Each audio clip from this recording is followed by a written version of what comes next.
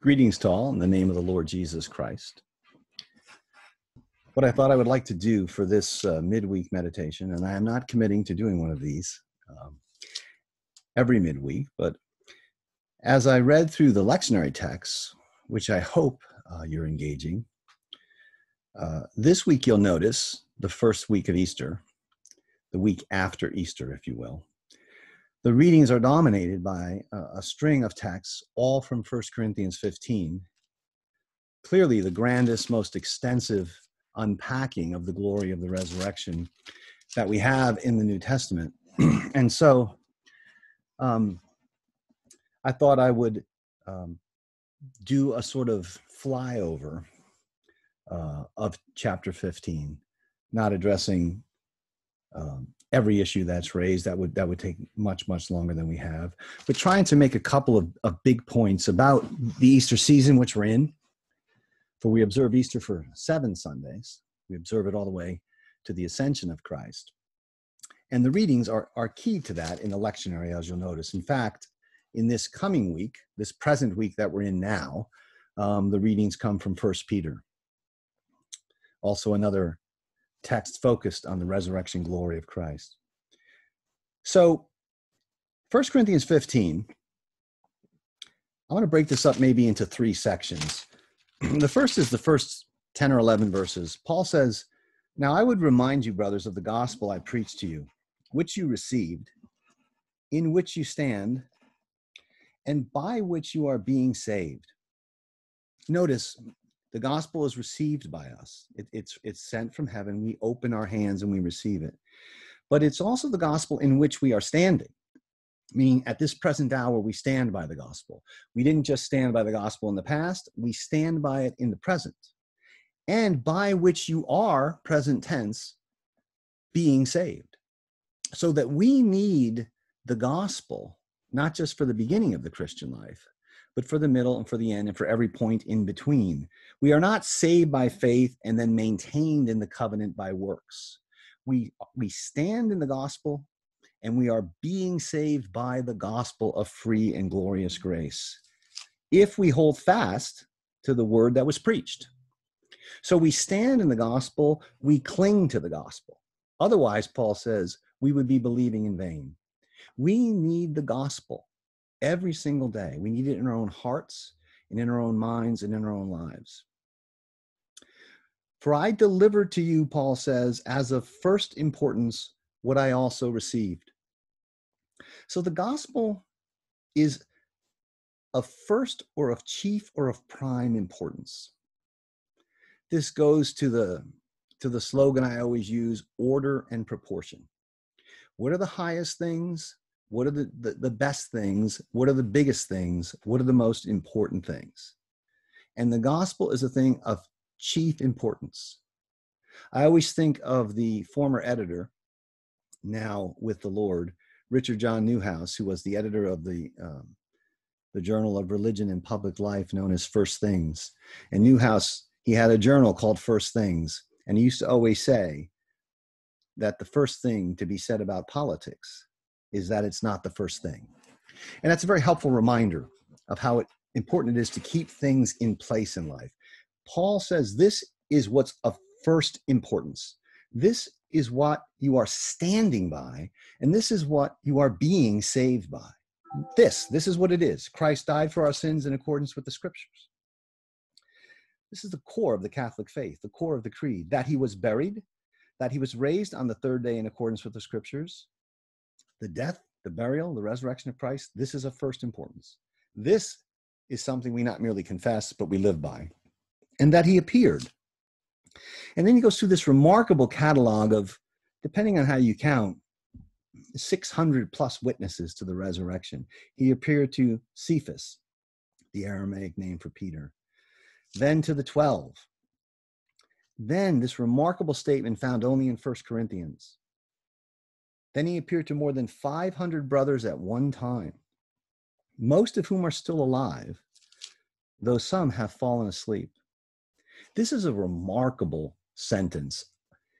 If you figure that 1 Corinthians was written in the early 50s, 52 AD, something like that, and Paul says, I received this tradition about the resurrection. I received it, I handed it on to you. So the tradition goes back into the 40s, probably into the 30s. It goes back to the resurrection itself. And he says Christ was raised. We know he appeared to Peter. He appeared to the other apostles, but there was an appearance where he appeared to more than 500. Notice, not 500, more than 500 at one time. At one time. I mean, it'd be one thing to say that a few people had some sort of psychological event where they imagined they saw the risen Christ. But you would have more than 500 people here, and for them to have testified that Christ appeared to them would have to be some sort of act of mass delusion. What's also interesting here is Paul says most of these 500 plus people are still alive. So he knows the proportions, like he knows more than half of them are still living, though he says some have fallen asleep, some have died. So the church knows these people. Paul knows them, and he's basically saying to the Corinthians, look, you can go talk to them. You can interview them. There's not just Peter and the apostles. There's these 500 saints, and we're keeping track of them. We know which ones are still living. Then he appears to James, then to all the apostles. Probably different than the 12. The 12 is the core apostles, but the word apostle is used broadly to mean all sent out into the church to work. So he's piled up something like 600 witnesses to the gospel. And I think, if we didn't have this text in Corinthians, we wouldn't know about that one particular event.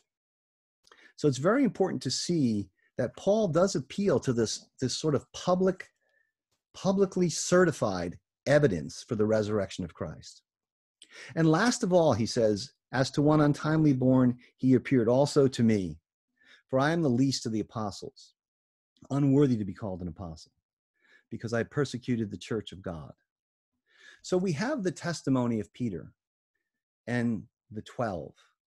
Now, Paul has actually left the women out of the story here, who we know Jesus appeared to also, perhaps because he was adducing for his Greek audience legal witnesses.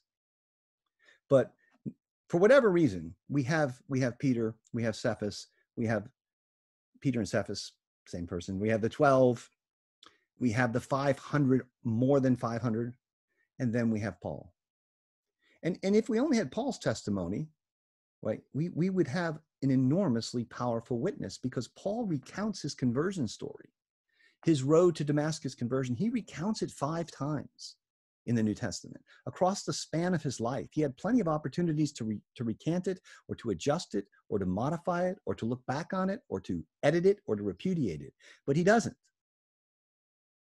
And Paul, even the most critical, the most skeptical biblical scholarship, accepts some core 8 or 10 Pauline letters, depending on the scholar, as authentically Pauline. In other words, everyone knows Paul was a living person, that Paul wrote these epistles, and the ones they think, are not written by Paul, they would maybe say someone close to Paul, someone in Paul's circle wrote them. So we have a historical witness here. They're all historical witnesses, but Paul himself, if we look at his letters, we have a pastor who's sane and sober and brilliant and gifted and who has suffered for the faith. I have always felt that Paul's witness alone outweighs the witness of all modern atheistic skeptics to the resurrection, because Paul was a skeptic, and Paul was an enemy, and Paul is an eminently sane witness. So these are not just witnesses. These are really ferocious witnesses on the side of the resurrection. Paul puts himself last because he was a persecutor of the church. But notice what being encountered by the risen Christ did for him. He says in verse 10, but by the grace of God, I am what I am. And his grace toward me was not in vain. On the contrary, I worked harder than any of them. He was the hardest working apostle. Though it was not I, but the grace of God that is with me. So the resurrection encounter with Christ is really the thing which pulsated and drove Paul's apostolic labors, which are really Herculean labors. There are lists in his writings of the beatings and the sufferings and the afflictions and the persecution and the opposition and the draining nature of what he did. But this was sustained by the grace of the risen Christ to him. Resurrection meant a kind of realistic, robust labor for the apostle, and it should for us. So he says, whether then it was I or they, so we preached and you believed. It's a critical passage. This passage is often preached on Easter Sunday, along with the other portions of chapter 15, because of its centrality in setting forth the resurrection of Christ, the witnesses to it, and the prime importance of the gospel by which you're saved and in which you stand. Right? And Paul moves on from here. He's spoken of the resurrection of Christ, but now he wants to talk about the resurrection of the dead in general. Because in Corinth, being influenced by Greek philosophical thought as it was, some taught that the dead are just not raised. And since the dead are just not raised, then the Lord Jesus Christ could not be raised. Now, Paul's going to repudiate this. But it's important to see that Paul will not have a spiritual resurrection or a kind of ghostly resurrection or a resurrection in the mind and memory of the apostles toward Jesus. Nor will he have this notion that Christ sort of floated off into heaven and all we really need is the immortality of the soul. The Christian faith insists, and it rides on the resurrection of the body. Right? So there were some in Corinth saying the dead are not raised. And if the dead are not raised, well, then Christ would not be raised. And Paul says, look, if that's the case, you're still in your sins. Our preaching is futile. Your faith is futile. Those who've fallen asleep in Jesus, those who've died in the faith, have perished. If we hope in Christ in this life only, we are of all people most to be pitied. We certainly have hopes for the gospel and for Christ's work in this life. But if that's all we had, we would be pitiable. At the heart of our gospel proclamation is resurrection from the dead. And so he turns in verse 20 and says, but in fact, Christ has been raised from the dead. So now he's talking about the resurrection of the dead in general, and connected with that, the resurrection of the just, of believers. Notice what he says. But in fact, Christ has been raised from the dead, the first fruits of those who have fallen asleep. Such an important notion. Christ is the first fruits of the eschatological harvest. When Christ comes in glory to judge the living and the dead, all the dead will be raised. There'll be a general resurrection at the end of the age. But that general resurrection is already underway. This is very difficult for us to grasp because we tend to think of time and history as just a linear succession of moments. But Jesus' resurrection is not separated from the resurrection, the general resurrection of the dead at the end of the age. It is, in fact, the reaping of the first fruits of that coming harvest. It's a glorious thing. Paul is always linking Christ's resurrection to our coming bodily resurrection. They are the same harvest. So what has happened is the time has been foreshortened, Paul says. This coming resurrection now sits on top of us, if you will, breaks into our time in the resurrection of Jesus. That's what the first fruits means. For by a man came death, by a man also comes the resurrection of the dead. So Adam brought death into the world. Christ will bring resurrection from the dead, not just his own resurrection from the dead, but a general resurrection from the dead, right? As in Adam, Paul says, all die, so in Christ all shall be made alive. And by here he means eschatologically alive in resurrected glory, in immortal bliss. So again, Paul goes from Adam to Christ, from Adam's sin to the full resurrection of the dead. But he says, but there'll be an order to this. He says, Christ, the first fruits, then at his coming, those who belong to Christ. Right? The first fruits, then the rest of the harvest. Then comes the end. He delivers up the kingdom to God the Father after destroying all rule and authority and power. So you have Christ coming, then the end, and then Paul speaks of a few things that are clustered to the end. Destroying all authority and rule and power, reigning till he puts all enemies under his feet, destroying death itself. Verse 27, God has put all things in subjection under his feet. For when it says all things are put in subjection, it is plain that he is accepted who put all things in subjection under him. And when all things are subjected to him, the Son himself will be subjected to the Father, so that God might be all in all. So there's this vision of Christ, the first fruits, the coming resurrection of the dead, the destruction of all evil, and a situation where God is all in all. This is the grand vision of the church. The resurrection of Christ guarantees your resurrection, the general resurrection at the end of the age, and that guarantees the destruction of all rule and authority and power and the destruction of death itself, and it guarantees that God will be all in all. Now, it's interesting that Paul shifts here to something very concrete and practical. He says, otherwise, what do people mean by being baptized on behalf of the dead? Now, we don't know what this practice is. There's a lot of speculation, but whatever it is, Paul does not commend it. He just notes that people do it. But his point here is, well, if the dead are not raised at all, why would someone even be baptized on behalf of the dead? And then he speaks to his own ministry. Why are we in danger every hour? In other words, why do we suffer? Why do we sweat? Why do we toil? Why am I doing what I'm doing? Right? I protest, brothers, he says, by the pride that I have in you, which I have in Christ Jesus our Lord. I die every day. I'm dying. I carry about in my body the dying of Jesus.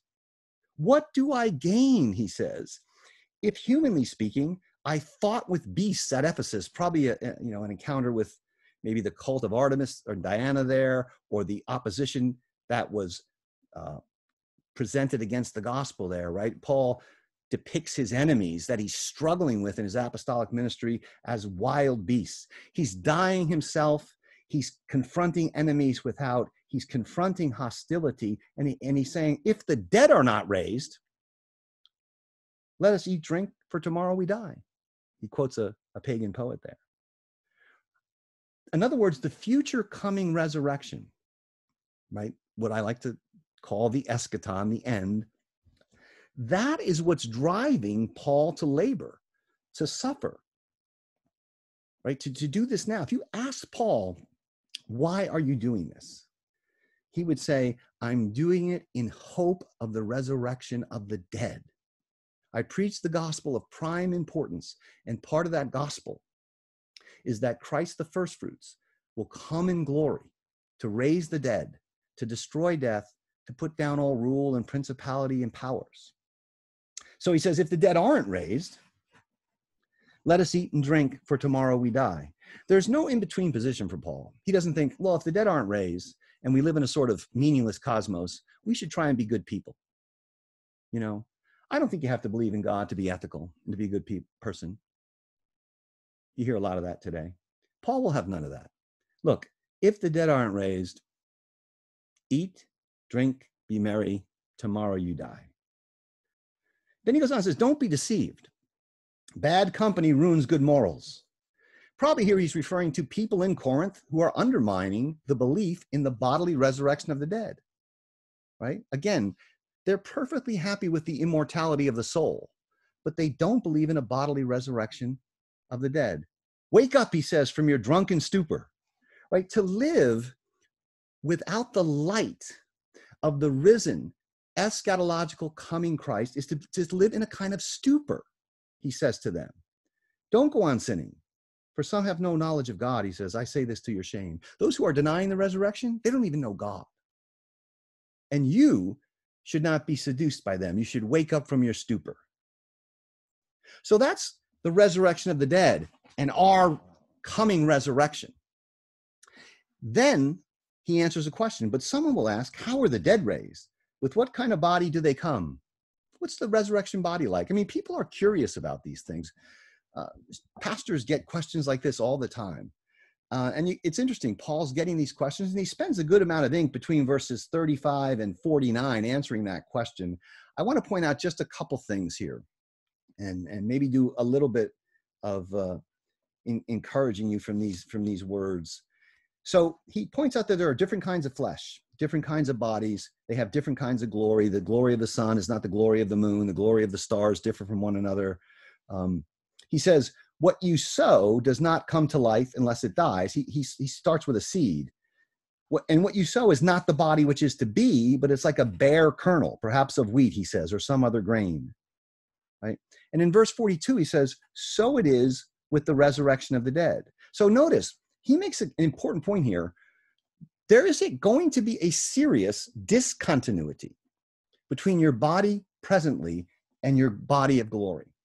It's like the discontinuity between a seed, which is put into the ground, and the body which God gives the seed, the thing it turns into. There's continuity there to be sure. It will be you that are raised, but you will be raised in a transfigured glory, which has substantial discontinuity from your embodied existence in this age. So he says, so it is with the resurrection of the dead. What is sown is perishable. Now he's talking about our bodies being sown into the earth. What is sown is perishable. What is raised is imperishable. It is sown in dishonor. It is raised in glory. Glory is an eschatological word, right? It is sown in dishonor, raised in glory. It is sown in weakness. It is raised in power. So you have, a triplet. On one side, you have perishable, dishonorable, weak. That's what this body is. That's how it's sown into the earth. On the other side, you have imperishable, not able to perish. Glory, power. Conformity, Paul says, to his glorious body. It is sown a natural body. Here he means just a normal human body, a body that belongs to this age. He doesn't mean a body without a soul or anything like that. Even a body of a Christian that has the Holy Spirit is a natural body here. So it's sown a natural body, but it's raised a spiritual body, meaning a body completely animated, completely pervaded, completely quickened to life and light by the Spirit of the risen Christ. If there is a natural body, then there is a spiritual body. Paul goes right from the creation. If God created Adam with a natural body, then there's an eschatological raised body. A spiritual body here means a resurrected, embodied body, fully transfigured by the light of the Spirit. That is your destiny. And if God made that original body, a natural body, then Paul argues there is a glorious eschatological body. If creation, then eschaton. Even before the fall, the whole created order was aimed at coming heavenly, face-to-face communion with God in transfigured glory.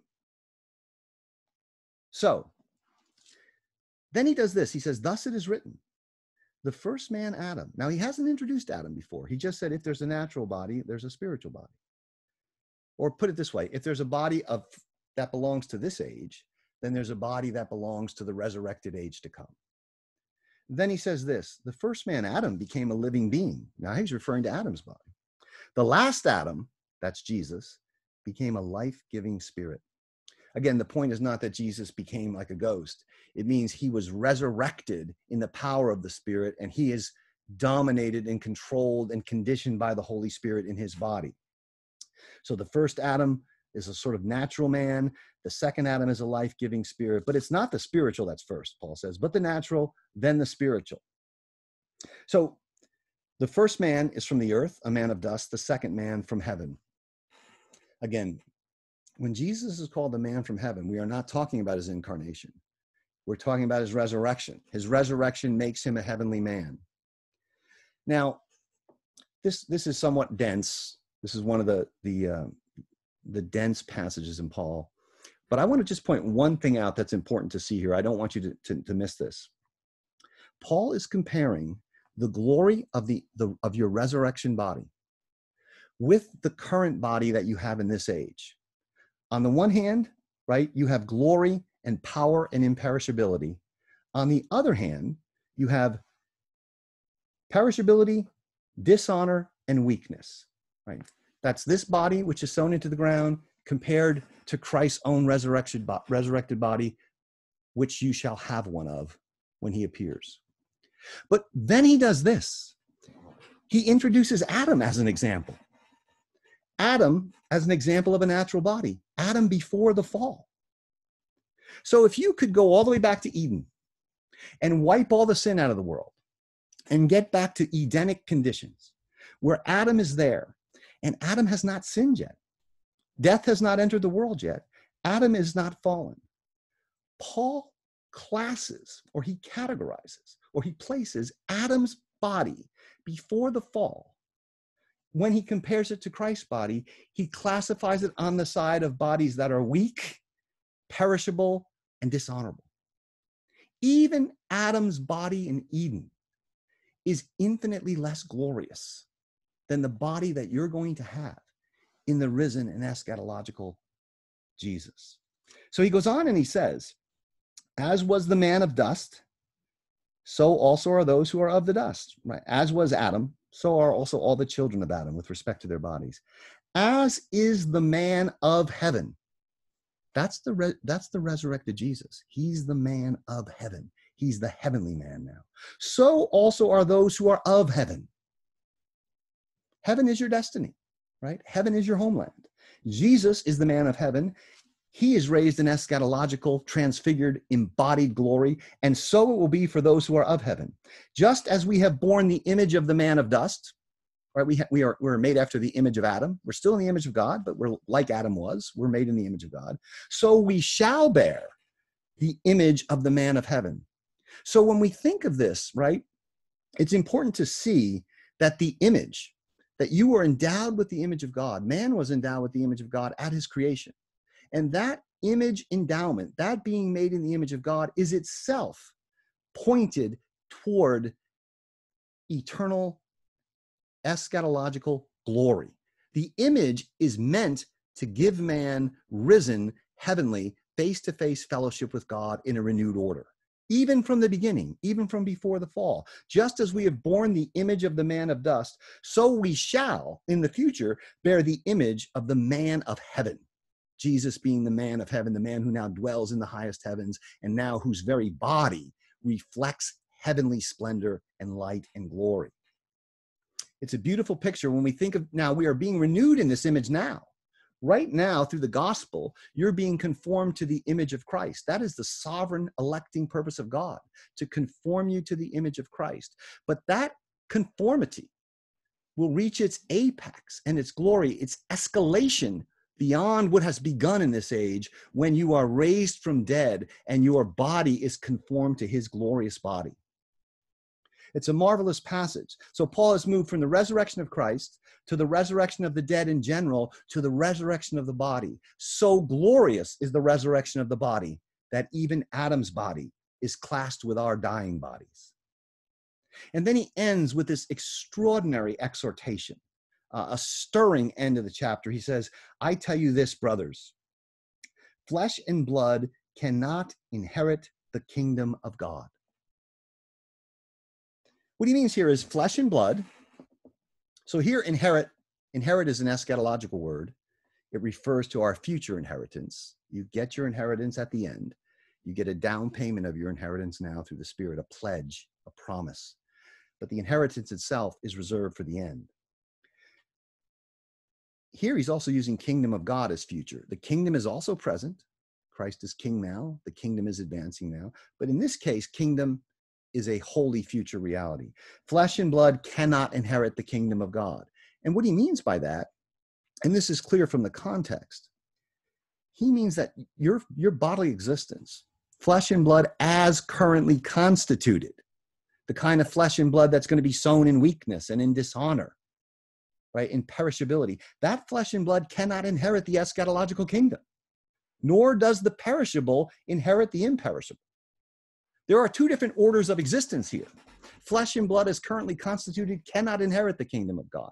Perishability, which is the attribute we now have as embodied creatures, the attribute of our bodies, perishability cannot inherit the imperishable.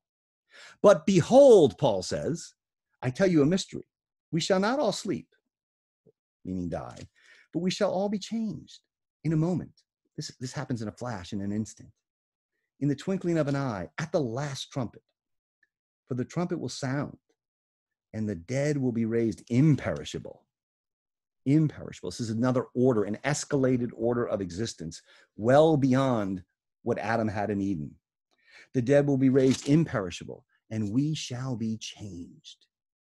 We shall be changed from weak and corruptible and perishable, from being sown in dishonor. We shall be changed. For this perishable body must happen. This is God's decreed purpose, manifested in the resurrection of Jesus. This perishable body must put on the imperishable, and this mortal body must put on immortality. And when the perishable puts on the imperishable, and the mortal puts on immortality, then, meaning at the appearance of Jesus, at the end of the age, at the last trumpet, when the dead are raised, then shall come to pass the saying that is written, death is swallowed up in victory. O death, where is your victory? O death, where is your sting? Now we saw that text quoted, right? Cited in the Isaiah 25 text, which was preached on Easter. Isaiah cites this text, uses this language. Hosea uses similar language too, about death being swallowed up in victory. And when death is swallowed up in victory, the veil, right? The veil of perishability and weakness and corruptibility and dishonor, which shrouds human life, right? Which causes our bodies to fail and to disintegrate and to return to dust, right? The veil is swallowed up and the nations come into Zion for this banquet feast, right? So Paul cites that passage from Isaiah 25 of our bodily resurrection, right? Not of Christ's resurrection, but of what is guaranteed by Christ's resurrection, our bodily resurrection. And so Paul says, the great feast of all the nations on Zion awaits us when this perishable body puts on imperishable.